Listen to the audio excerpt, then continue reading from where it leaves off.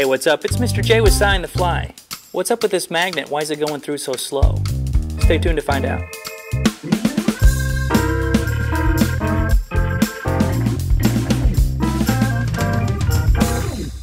So what I have here is a special kind of magnet called a neodymium magnet. This is a rare earth magnet, and this is actually one of the strongest permanent magnets that you can buy.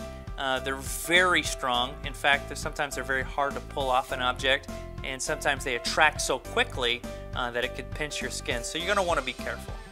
So if I drop this magnet through the air, there's only one force that's acting upon it: gravity, and it will free fall very quickly. Watch. Now if I take this same magnet and I drop it through a non-magnetic tube such as this copper pipe, you'll see that it falls much slower. Take a look.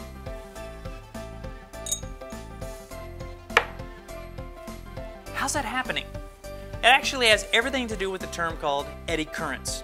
An eddy current is an electrical current that's induced by an alternating magnetic field. You see, magnets have an invisible field that surrounds them.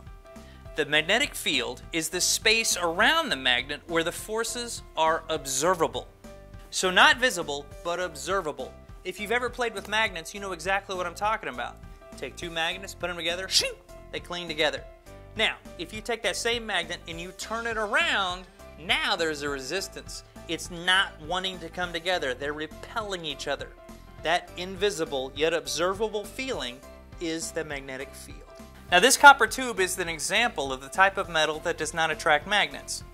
The magnet does not want to stick to the side of this copper tube at all. We say that copper is non-magnetic.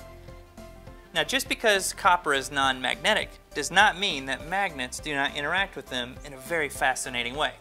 Take a look as I drop the magnet through the top of this copper tube.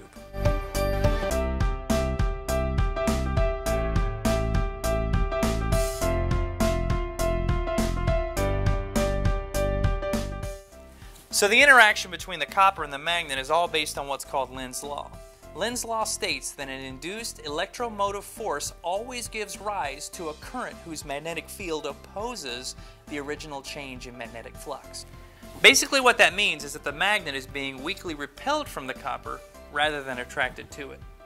So it's important for you to realize that electricity and magnetism actually are very closely related. When the magnet gets near the copper, it actually sets out these little electrical swirls, and we call those swirls eddies, hence the term eddy currents. The eddy currents will repel the magnet as it falls down the copper tube. This repulsion pushes against the magnet and slows it down.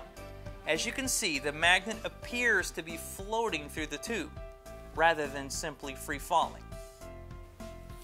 So if for whatever reason you didn't want to use a copper pipe, you can actually also use aluminum.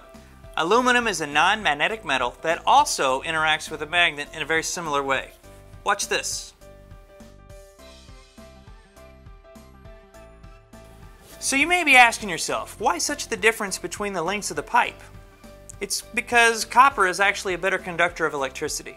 Something interesting to do is to drop magnets down both of the pipes at the same time. Even though there's a big difference between the lengths of the pipe, the magnets take about the same time to go through them. Check it out.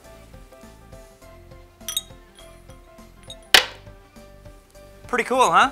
Something else really cool I wanted to show you is this magnetic strip. This will actually make the magnet visible through the side of the aluminum tube as it's falling through.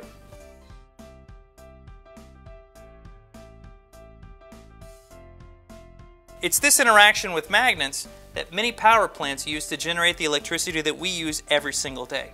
It's also in some components of our cars, such as the speedometers and braking systems.